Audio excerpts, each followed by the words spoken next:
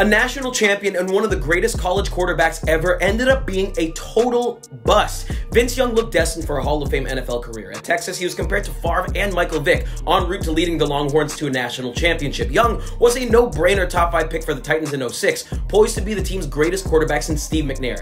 And then he threw 21 touchdowns and 30 interceptions over his first 2 seasons. Vince was never the same again, only lasting 4 more years in the league, going from just half a decade from Rose Bowl hero to a straight-up bum.